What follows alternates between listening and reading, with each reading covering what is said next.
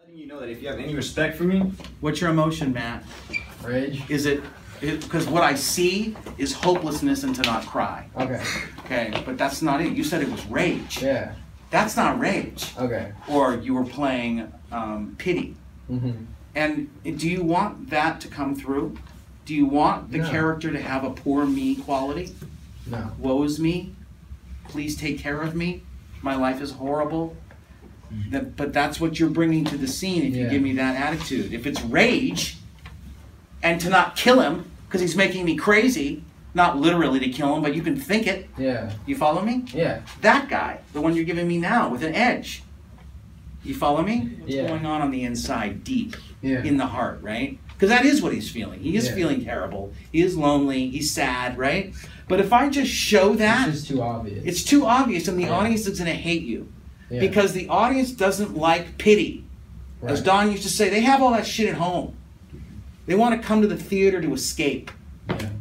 They want to see you trying to be okay in the face of all the pain. But if you just give into it, then there's nothing to root for. Okay? So try it with a backbone. Is if you allow yourself to be more affected by this, like please don't say another word. Just don't say one more word. Don't be my dad. You know, don't do that thing that you do.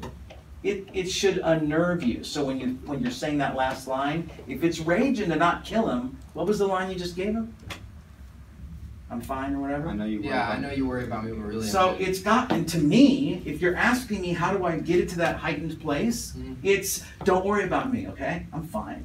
I'm totally okay. I'm fine. Just relax, will ya? It's all good. You worry too much. Where are my pills? Follow me? Yeah. And what emotion are you using? Was it anxiety? I guess like the more he acts like that, kind of. I mean, it can still be anxiety because you're losing him. Yeah. Like he doesn't hear me. He's just giving me lip service. Yeah. Okay. He's just talking. It doesn't mean anything what he's saying. We were just talking about behavior. Behavior he's giving me is not a guy who hears what I'm telling him. But I can only try so hard. I'm not going to say it again, okay? I've spoken my truth. At least you heard me. Okay.